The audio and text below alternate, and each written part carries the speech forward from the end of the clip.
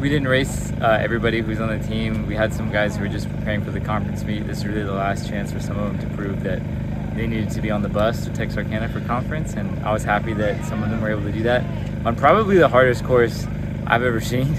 So I'm really happy about the way that they just kind of mentally locked in and were able to do their job today.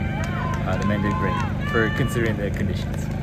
First college win on like a ridiculously difficult course. I think he'll have many more to come on courses that are a little bit faster, but he's definitely someone who, if you take out his last race, he's pretty much been our #1 all year long. So him being able to come and show that last week was kind of a fluke was really good, and hopefully good for his confidence coming into the conference meet. We're getting ready for that. November 3rd, we'll be out racing at Texarkana. So we're hoping that we can go and do our usual thing and try to win men and women's. And you know, the coach who built the course told me it's pretty difficult and pretty hilly, but I think if we've done this, we should be prepared for anything. So I'm confident going in, and I like our chances.